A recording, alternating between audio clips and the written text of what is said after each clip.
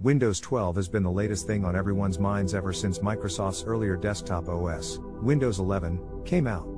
Tech speculations have been in the air regarding the operating system, and the news is both kind of good and bad. Let's start with the more positive aspects. According to a rumor that was reported by Neowin, most of the recommended specs should remain the same compared to Windows 11. This good news would apply especially to the security demands, TPM 2.0, and processor support.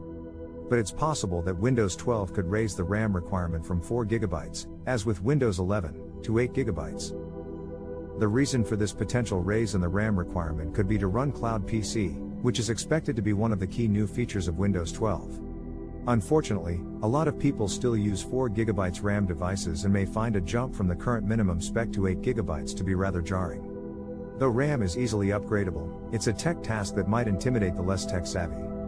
Plus, some laptops appear to have their RAM soldered into the motherboard, preventing them from upgrading at all. And on top of that, many people haven't jumped to Windows 11 yet, given that the OS was released only recently.